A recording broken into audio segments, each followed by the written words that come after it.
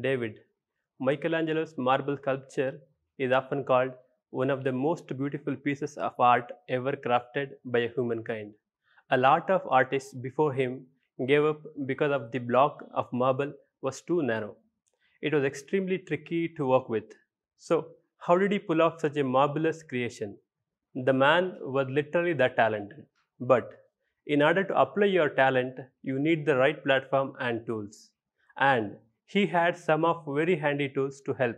He first removed large part of the rock with a point chisel and a mallet to give it the desired basic shape. Then, using the tooth chisel, a drill and other finer tools to integrate details were carved into place. Once he finished, the statue was polished to attain a shiny glow and voila.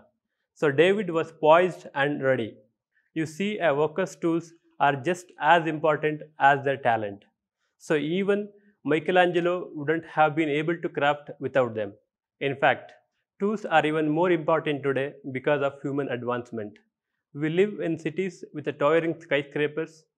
Everyone uses automobiles to travel from one place to another, and many other machines that make day to day living much easier and more efficient. Most of these items are made from metals and other hard materials that are not easy to work with.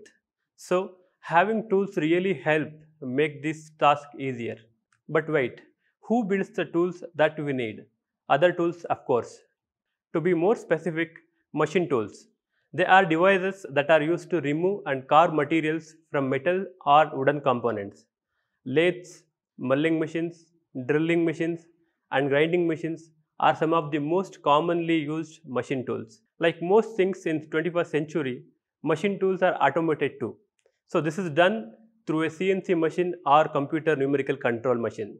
Once coded, a machine tool can work independently, performing multiple operations at a single station. They are capable of selecting the right tools based on the job that has to be done. These machine tools are like a modern day sculpture of mass production.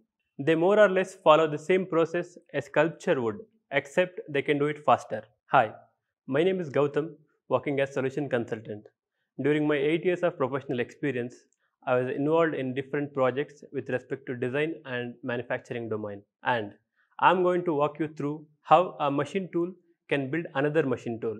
More precisely, how a machine tools can help make milling cutter. Machine tools begin their work with roughing operation. It involves removing the bulk of excess material from the workpiece in every pass. Every time the tool touches the material, cuts the material, and separates the material in the form of chips, it counts as a pass. Basically, it's every time the material meets the tool. For roughing, the surface might not be smooth and shiny, neither are the cuts are perfect. In fact, the surface finish will not be great due to the higher feed rate and depth of cut. To make sure that too much material is not removed, the diameter of the cutting tool is always set to a value that is smaller than the marked value. So, at this point, we have a rough object in place. After roughing operations, finishing tools are used to improve surface finish and dimensional accuracy. During this operation, it is ensured that the diameter of the tool is exactly as per the marked value on the tool which is of particular tolerance. By tolerance, I mean the slight leeway that the tool has. Say, a hole with a diameter of 10 mm is to be drilled and a leeway or tolerance of about 0.01 mm is given. This means that the hole can be 10.01 mm or 9.99 mm. Anything more or less than the set limit will cause the component to be scrapped. During the finishing phase, we will be using higher spindle RPM and optimal feed rate, and a very little material is chipped or removed. In the finishing phase, the object is made presentable and ready for use by adding all the, no point for guessing, finishing touches. What is a milling cutter? Although there are various types of tools that are used to perform these operations, for now, we will focus on milling tools. A milling cutter is used to remove material from the component using the rotary motion. Basically, it moves in a circular motion and can be used for multitude of things like facing, slotting, contouring, etc. for a component. It can be used to manufacture gears and other various components. A milling tool can perform various operations such as face milling, gang milling, straddle milling, pocket milling and slotting. Generally, The milling cutter will be stationary and bed will be traversed based on the program to machine the component. During milling, a rotary tool is used to remove the material. The tool can be rotated in one axis or multiple axes to achieve the desired results. For example, 3-axis machines to 5-axis machines. Although these tools are generically called milling tools, they come in many forms and perform different functions. Let's take a look at some of the types of milling tools out there. End milling tools are designed for removing materials on both faces and walls. Next up is face milling tool that has a multi-point contact with the workpiece. Here, the point of contact is between inserts in the milling cutter and the workpiece, and it is the process of cutting surfaces perpendicular to the cutter axis or the faces of a part. Shoulder milling tools are similar to face milling tools except they can cut perfect 90-degree shoulders. They have two cutting edges in inserts and can remove material from two surfaces simultaneously. Groove milling tool, as the name suggests, is in charge of playing music and setting the mood. Just kidding. They are used to make grooves in a workpiece. The cutting portion of this type has a larger diameter than the shank to reach the cutting surface in the workpiece. As you can see, milling tools contribute greatly through the roughing and finishing process. So, what exactly do these important tools consist of? Components of a milling tool. The top part of the tool is called shank. It is used to place the tool in the tool holder.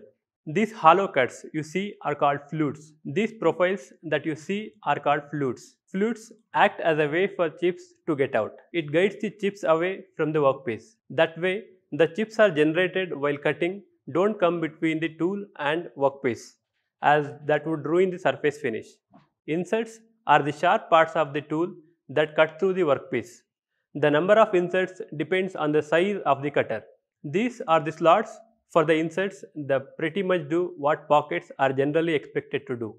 Hold something. Inserts takes most of the force when machining. So, insert pockets ensure that they don't loosen and move out of the place, thus maintaining the quality of the finish. Along with the maintaining the quality, the focus needs to be given to maintaining the temperature between the workpiece and the tool too.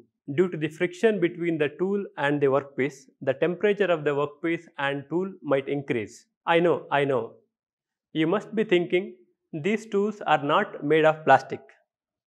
So, they definitely can withstand the heat. And well, that is true. These materials can withstand massive amount of heat. But chances are that the workpiece may get deformed and lose dimensional accuracy. In other words, there will be meltdown and nobody wants that. This is why the machine needs to be kept fresh and at optimal temperatures. So, we feed it some Glucon-D in the form of coolant solution. We provide a steady flow of a coolant to the machined area, making sure the tools keep their cool. Components of steel, no, maybe iron, maybe. Now that we know what these components are, let's take a look at what they are made of.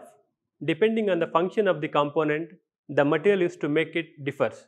It is very important that the parts be made with the right materials. They have to be resistant to intense heat and crack propagation, which they are very prone to because of the friction and the high speed they work at. So, the body is built with high speed steel or cemented carbide. These materials provide better heat and wear response than ordinary carbon steel. Inserts are made up of cement carbide, that is a mixture of tungsten carbide and cobalt. The tool holders, however, are made of tungsten carbide, cobalt and aircraft steel grades because carbides are scratch resistant and durable. Importance of inserts. It is common to see face milling cutters without inserts, mostly in colleges, because they utilize a different tool, cost cutting. Contrary to popular belief, the face milling cutters with inserts are cost efficient and last longer compared to the conventional ones you might have come across in your college. Here is why. Conventional milling cutters have teeth, and when any of them wear off or get knocked out, as the teeth sometimes do, the entire tool has to be replaced. But a face milling cutter that has inserts can just get new tooth. You can just replace the individual inserts if they wear off or get damaged. Also, we can adjust the inserts angle as per the finish you want. Modularity brings more options for adjustments in the tools which milling cutters with inserts bring to the workstation. Now that you know what a face milling cutter is, its components, and what it's made of, let's see how these milling cutters are actually sculpted into existence. The artist at work. The first step is to design the main body of the milling cutter. Once we complete the design, we will take the model to CAM software to generate the NC code and simulate the machining process. We start with the machining operations plan. Based on the operations plan, we will decide the tools we needed. Once the tools are confirmed, we will generate the tool path. This tool path will be simulated to understand the movement of the tool. When the tool path is finalized, we generate the G and M codes for machining the design model. The post processor will convert the tool paths into G and M codes, which are called NC codes. Then, the NC code will be sent to a virtual machining validation software, where built-in machine models verify the sequences. Discrepancies like near-miss collisions and inaccuracies in NC programs will be checked before the codes are sent to the machines. This way, we make sure that there is no problem on the shop floor. Once the code is verified in virtual machining validation software, they are fed into CNC machines where the codes get translated into the sequences of operations that we simulated in the CAM software. Regarding the machining operations which are performed, as you already know, the first phase in machining is the roughing process, where the raw material is given a basic shape and structure. The raw material for a face milling cutter would be a cylindrical component, usually high-speed steel. The diameter of the raw material should be more than the actual design. As a roughing process, excess material will be removed with a turning operation with required speed and feed rate through multiple passes. Using the turning operations, we can machine the outer and inner cylindrical surfaces. Drilling will be done to create the inner holes. The insert slots and pockets can be machined using milling operation. A hole is drilled in the middle and the corner to where inserts will be fitted. After all roughing operations are completed, we will proceed to the second phase, which is the finishing process. Once the finishing operations are done, we have to screw the inserts into pockets, for which we need to tap the holes with the required tap diameter. Tapping operations are done to carve the threads inside the holes, without which the inserts can't be screwed into place. The tapping dimensions will be determined by the standards listed with the inserts. Upon completion of the product, the tool engineer will fit the inserts in the slots and calibrate them for angle and distance from the workpiece. And there you have it, a brand new milling tool to help modern day advancements, made by yours truly, the cutting tool.